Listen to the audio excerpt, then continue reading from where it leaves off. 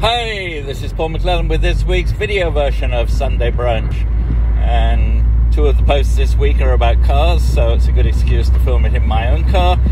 Started the week with the Embedded Vision conference and a look at the opening keynote from that and a couple of other presentations that took place during the couple of days of the conference.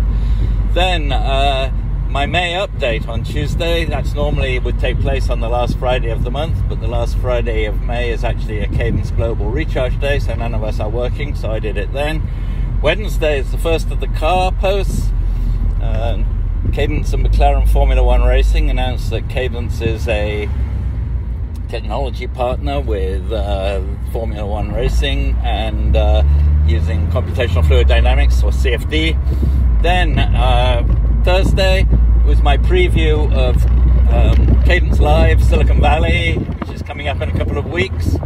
And then the featured post is again about computational fluid dynamics, this time Renault increasing the fuel efficiency using the Cadence CFD technology. Breakfast bites fresh every morning.